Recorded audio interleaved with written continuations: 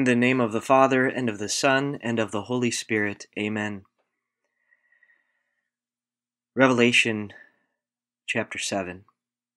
After this I looked, and there before me was a great multitude that no one could count, from every nation, tribe, people, and language, standing before the throne and in front of the Lamb. They were wearing white robes, and were holding palm branches in their hands. And they cried out in a loud voice, "Salvation belongs to our God, who sits on the throne, and to the Lamb." All the angels were standing around the throne and around the elders and the 4 living creatures. They fell down on their faces before the throne and worshipped God, saying, "Amen. Praise and glory and wisdom and thanks and honor and power and strength be to our God forever and ever. Amen." Then one of the elders asked me, "These in white robes, who are they, and where did they come from?" I answered, "Sir, you know." And he said, "These are they who have come out of the great tribulation. They have washed their robes and made them white in the blood of the Lamb. Therefore, they are before the throne of God and serve him day and night in his temple. And he who sits on the throne will spread his tent over them. Never again will they hunger, never again will they thirst. The sun will not beat upon them, nor any scorching heat. For the Lamb at the center of the throne will be their shepherd. He will lead them to springs of living water, and God will wipe away every tear from their eyes." The word of the Lord. The Church has always set aside times to remember the faithful who have gone before us, to give thanks to God and be encouraged by the divine mercy shown to them and reflected in their lives. The great saints, John and Peter and Mary and Matthew and Paul and so many more, have received days set aside to remember them. Since about the 300s, the Christians have also recognized the great cloud of unnamed witnesses. Since the 800s at least, November 1st has been the commemoration of all saints, the great multitude of countless saints who have been transferred from this life to the church triumphant in heaven that St. John saw and recorded for us in Revelation 7. This glorious vision comforted John, and it's for your comfort too, to lift your heart and draw you above yourself and the struggle here below, up to the throne of Christ, up to rest, to your guaranteed future, your victory, your home. No dying, no crying, just a beautiful bride in the arms of her beloved. There they are, all the saints from Moses to St. Paul to St. Augustine to grandma, brother, daughter, husband, aunt, uncle, and the people who sat in the pew ahead of you.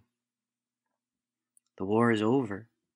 They are safe. They are untouchable. They are with Jesus. Who are these in white robes?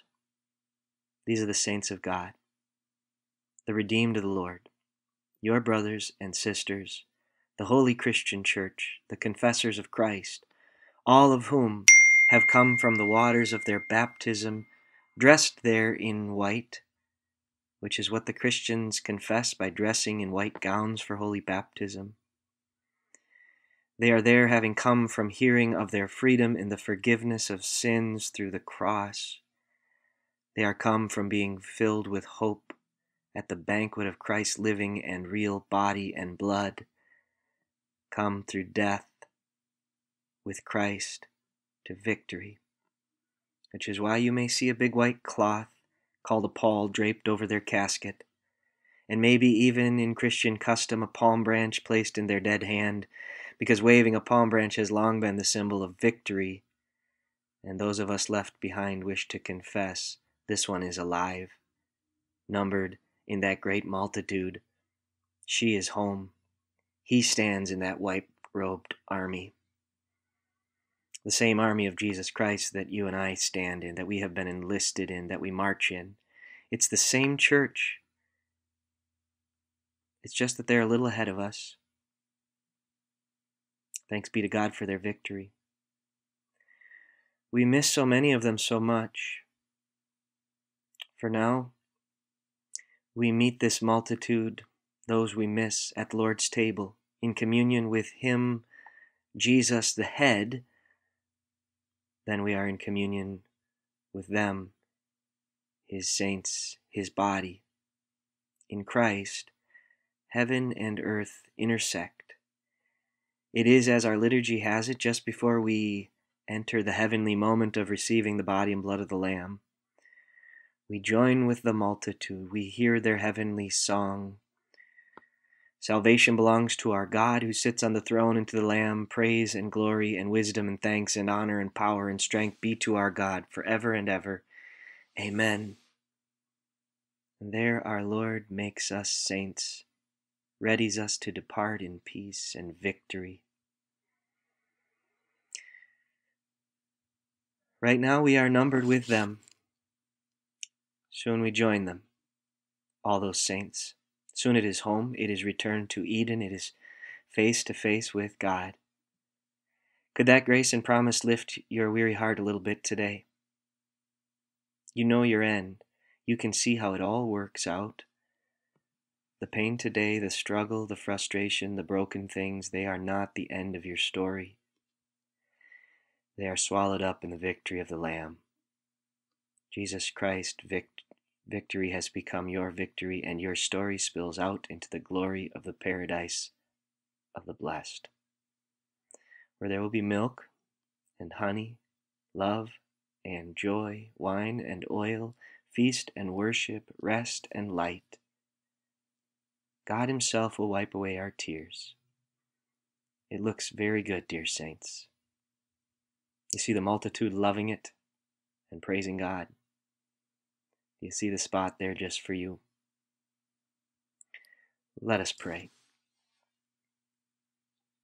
O Almighty God, you have knit your people together in one holy church, the body of Christ our Lord.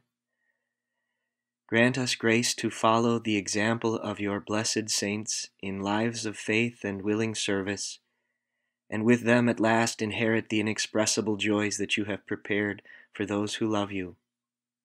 Through your Son, Jesus Christ our Lord, who lives and reigns with you in the Holy Spirit, one God, now and forever. Amen.